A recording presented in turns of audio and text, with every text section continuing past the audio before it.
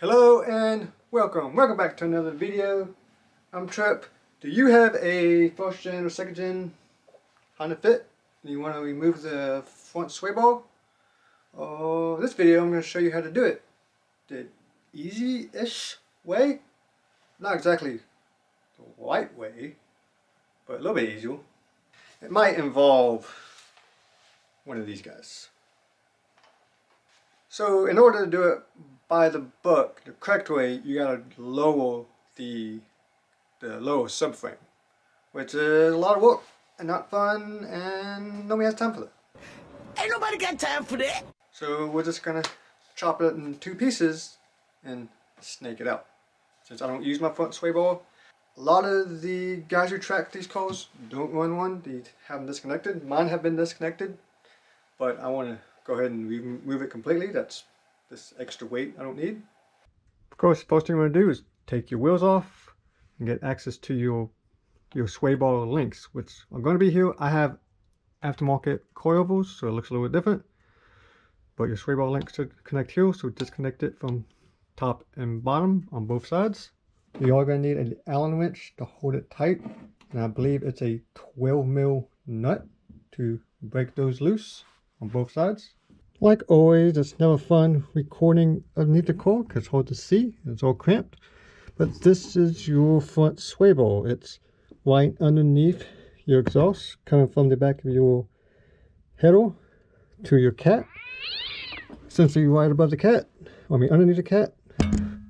You just want to find a spot to get a blade and chop that guy up. I have a few different cutting utensils that I'm going to try to see what works. Now I'll let you know what I did. So I started off using the cutting wheel, and it does a pretty good job. You just have to be careful not to cut the things around it. Easier to get the sawzall in there, but it was kind of taking forever. So I just took the guard off the cut wheel and used it. But it's definitely not as safe, so if you do this, make sure you're wearing gloves and eye protection.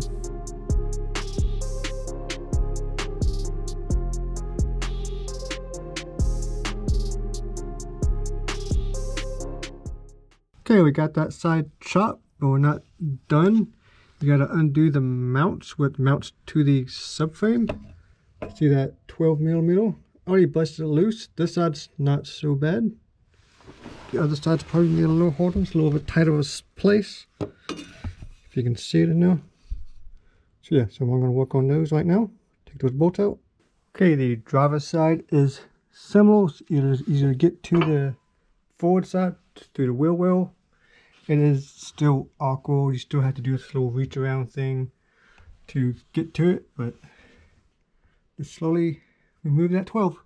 Okay, got my two 12mm out. See if I can fish this guy out.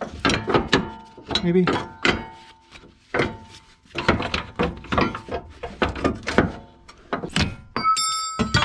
Hey, you're free. Okay, that's one side.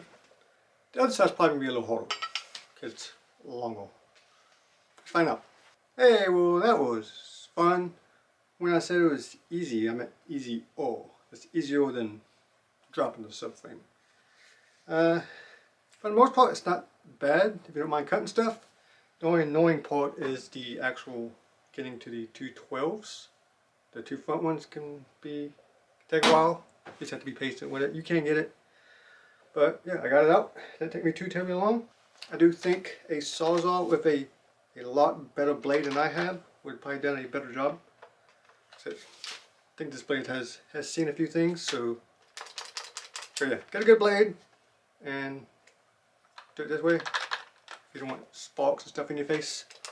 Of course, only do this if you don't plan on replacing the sway bar. If you're putting a new one back in or going back to stock, of course, you are going to have to drop subframe to put a aftermarket one or to take it back to stock. So keep that in mind. This is a track car, and so yeah, so I don't care. So I got chopped. But that is it for this video. Don't forget to subscribe for other fit content. I have a ton of fit stuff on my channel. So yeah, check out some of those videos and come back for next time. Peace.